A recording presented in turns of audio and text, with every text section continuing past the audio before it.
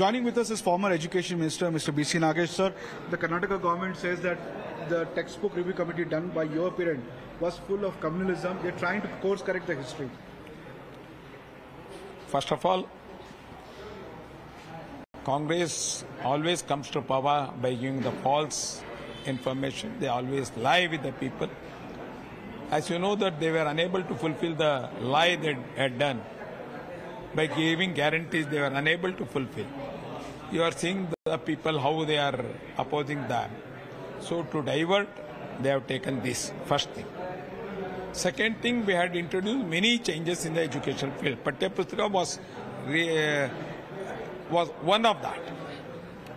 And it was taken because of the advice of NCERT. NCERT had advised us the textbook revision done at the time of Siddaramaiah is not right, and they had reported a 70 pages report we had received from NCERT saying that this is harmful for the people. So we went into that, and when we also felt that there should be some changes, we made some of the changes.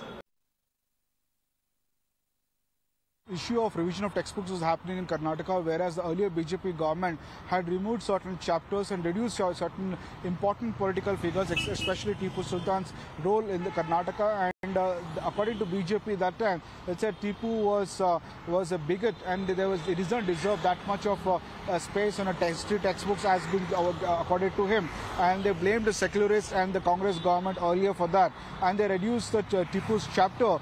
And also several revisions were there, and they made an additional chapter was supplementary was also added to the education.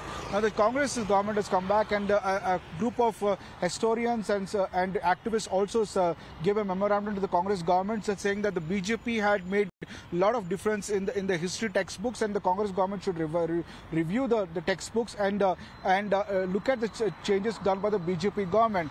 Now there is a lot of contestation on several issues regarding the history textbooks in Karnataka. The BJP has a certain version on it, and the Congress says that this is a lot of communalism was added into the history textbooks, and especially the chapter on Hegdevar, the founder of the RSS, also has been contentious issue, whereas BJP calls him as a patriot, but sections of Congress leaders and academics feel that he has a very checkered history and should not be given as much as importance.